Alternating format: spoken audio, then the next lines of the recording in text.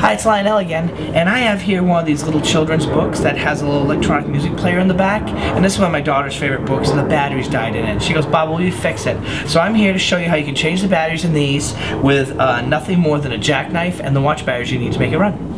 So I've got the book on a hard surface here. You can see where the speaker and the light sensor are. Somewhere there's some electronics. Be careful not to cut yourself, and start cutting into the thick part that holds electronics like that. Just finishing getting around the rest of the way here. I've already, to save time, got most of that up, and boom, there we are. So you can see that's where the sensor is, and here where the electronics are, and it has a little two-sided tape out there.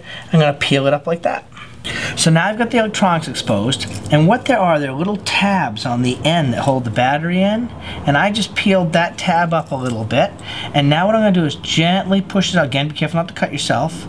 Gently push the battery out and pull it out, and leave the other one in so you don't forget which way is top and bottom. Okay, so now I went and got some fresh batteries. I replaced this one, and I'm going to put this one in, and there you go, she's playing. I'm going to gently tap back on that tape. Put the wires back in there. And that's how you replace the batteries in your daughter or son's little book, and as you can see, it works great now.